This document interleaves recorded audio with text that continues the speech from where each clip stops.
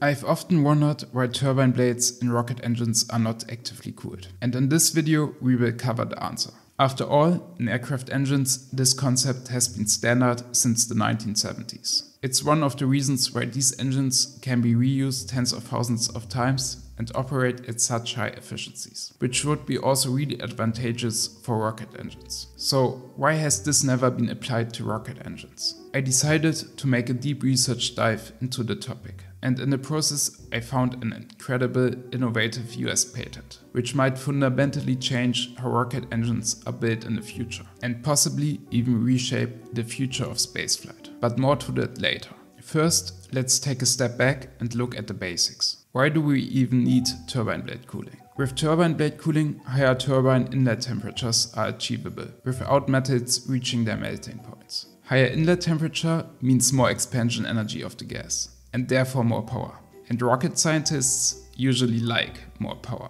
In this video, we will first look at how active cooling works in aircraft engines. Then try to apply the principle to the Saturn V J2 engine rocket turbopump. And finally, look at the incredible patent design in comparison with SpaceX Merlin engine in terms of performance. We will go through its advantages, challenges, and end with a conclusion. So let's start. To understand how turbine blade cooling could work in rocket engines, it makes sense to first look at how it's already done in other engine types. For example, in airplane turbofan engines. For this, first let's have a quick look how airplane turbofan engines work. In the picture, the base working principle is displayed. Air enters through the intake and is directed into the compressor, where several stages of blades progressively increase its pressure. The compressed air then flows into the combustor, where fuel is injected and mixed with the airflow. The mixture is then ignited and burned. The resulting high energy gases expand through the turbine, which is mechanically linked to the compressor via a common shaft. As the turbine extracts energy from the hot gases and is turned, it drives the compressor upstream. Now that we understand the basic working principle of a turbofan engine, we can have a look at how turbine blade cooling is here implemented at system level. The cooling system is displayed in this picture. As you can see, there are many cooling paths. For blade cooling, the light blue arrows are important. As you can see, the air is not taken into the internal paths at the front of the engine, but rather from the later stages of the compressor, where it's already highly compressed and therefore also somewhat heated. At this point, the air's higher pressure and greater mass flow make it far more effective for cooling. Although already hot at around 400 degrees Celsius, it is still much cooler than the combustion gases downstream. This compressed air is routed through internal passages in the shaft toward the turbine section, where it flows through the hollow turbine blades. As it passes through these blades, it absorbs heat from the metal, preventing the material from reaching its melting point. The heated cooling air is then released directly into the main gas stream. This is not an issue since it is the same working fluid as the combustion gases and does not cause combustion instability or unwanted reactions. The large volumetric flow and high pressure of the cooling air make it highly effective at carrying away heat, enabling the turbine to operate in gas temperatures far above what the metal could withstand uncooled. Now let's go a level deeper and look at the detailed layout of turbine blades and see how the cooling air flows through them. The images here show several different blade cooling concepts which were developed over the years. In the simplest approach, air is routed through internal passages within the blade and then discharged from the tip. This is known as single-pass internal cooling and was developed in the 1960s. Here, the blade gets only cooled through internal regenerative cooling. More advanced designs use both low pressure and high pressure cooling air feeds. These supply air not only through the root but also into multiple channels inside the blade, allowing it to exit through small holes along the surface. This creates a thin protective layer of cooler air, known as film cooling, that shields the blade from the surrounding hot combustion gases. So it's a combination of regenerative cooling and film cooling. This approach was developed also relatively early in the 1970s. Modern blades used today often combine multiple internal flow paths with extensive film cooling, resulting in far greater heat protection than earlier designs could achieve. When you have the concept from turbofan engines laid out, you might think that you could apply it to a turbopump of a rocket engine, which is in principle a good approach to solving problems. understand how in other areas a problem is solved, and transfer the solution to your problem. Let's first have a look at a conventional turbopump. Here you can see a schematic of the Saturn V J2 engine turbopump. The figure is from an original NASA document which details the complete engine. I made a separate video about the J2 engine and this document. If you are interested, you can check it out in the info box. The pump section is located at the top with the main components colored in blue.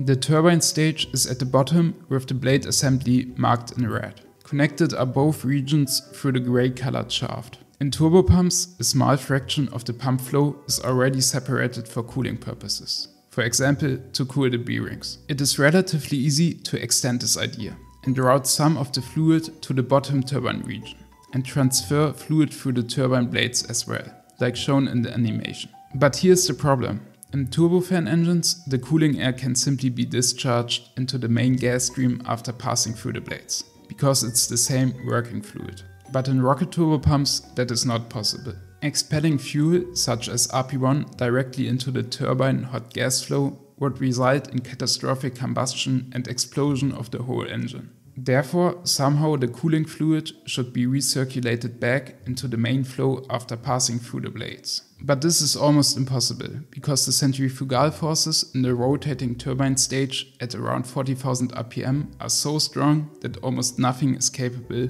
to returning the cooling fluid from the edge of the blades back to the main flow. For this reason, direct transfer of the turbofan cooling principle to rocket turbopumps does not work, with the exception of maybe routing the cooling fluid just through the stationary blades. Now that we have thought through how conventional methods from turbofan engines might be applied and seeing why they would fail in rocket engines, the next question becomes what other solutions could be thought of to have active turbine blade cooling in rocket engines. In the process of thinking and researching about implementing cooling of turbine blades in rocket engines, I stumbled over a US patent, which developed a new kind of turbine pump combination. This idea/concept might solve the problem of circulating cooling fluid forth and back through turbine blades and make rocket engines way more efficient. This new type of turbopump is at first sight not that easy to understand. Therefore, I will try to explain it first in this 2D figure with animated flow paths. In the figure, again, the pump components are shown in blue and the turbine components in red. The hot gases from the preburner are introduced into the turbine volute manifold. The turbine blades, which are indicated here by red dotted lines, are mechanically connected to the impeller. As the gas flows across the blades, they extract work and cause the impeller and turbine stage to start spinning together as one unit. Therefore, turbine and pump wrap around one shaft section and are, not like in common turbopumps, spaced apart on the shaft in two regions. To make the flow path of the gas through the turbine stage clearer, here's a 3D view from the patent. On the fuel side, for example with RP1, the liquid enters the pump inlet, is accelerated and then discharged into the pump volute. On its way, it passes through the hollow turbine blades, which allows the fuel to absorb heat and cool the metal surfaces. Here's again a 3D figure which makes the flow path of the fuel through the impeller and turbine blades clearer. And when all the flow paths are considered together, the combined diagram provides a complete picture of how this novel turbopump concept works. This combined turbine and pump stage design avoids the problem with circulating cooling fluid against the centrifugal forces by letting the fluid pass through the turbine blades before introducing them into the volute. The volumetric flow through the pump and therefore through the turbine blades is also very high, which makes it well suited for effective cooling. In addition, the short shaft length means that rotor vibration dynamics are largely eliminated, and the compact design leads to overall mass savings. But the design has still one problem. At the intersection of turbine and pump, two different, highly reactive working fluids come very close to each other. And if they would come in contact, an explosion would occur. As mentioned before, this is not a problem in aircraft engines, where the cooling medium is simply air and gets dumped overboard simultaneously with the exhaust flow. But in a similar way, the problem already exists in conventional turbopumps, where the rotating shaft must be sealed from the turbine stage. For this purpose, purge seal assemblies are used, in which inert gas is introduced to keep the fluid separated. A comparable approach could also be applied in this combined design. But instead of sealing the shaft, one could simply seal the intersection area between pump and turbine. We have now covered how the new type of turbopump works and have seen that there are really a lot of advantages to the design. However, up to this point, the arguments have been mainly qualitative in nature. So now let's quantify the design and see which performance gains would really be achievable with this design. For this, we first analyze the current performance of turbopumps with the example of a conventional but state-of-the-art gas generator engine, SpaceX Merlin engine, and then compare to a design where we still take all of the components of the original Merlin engine and swap just the turbopump out with the new design. As a disclaimer, all values presented here are based on standard equations and typical parameters that are reasonably close to real figures. Nevertheless, these are still estimates. In a conventional gas generator cycle, such as the Merlin engine, the turbine temperature is kept intentionally low. The hot gases are burned fuel-rich to reduce the temperature and prevent turbine damage. Temperatures close to 1100 Kelvin are common. This limits efficiency but is necessary to preserve the components. In this original configuration, turbine efficiency reaches up to about 78%, and pump efficiency is close to 80%. Taken together, this results in a combined efficiency of roughly 62%. These values are taken from literature and are reasonable.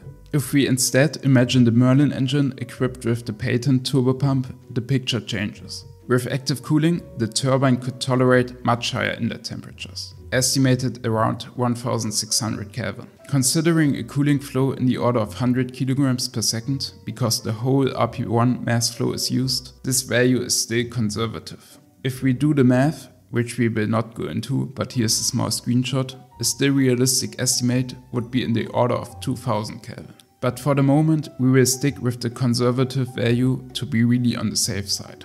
And just as a side note, this value is also well below the theoretical stoichiometric maximum temperature of 3600 Kelvin for kerosene and liquid oxygen. Higher turbine inlet temperature means more expansion energy can be extracted from the hot gases, which directly translates into higher performance. Therefore, the efficiency values change now. With this increase in temperature margin, turbine efficiency could climb to about 84%, while the pump might operate at around 85%. Together, this results in an overall efficiency of about 71%.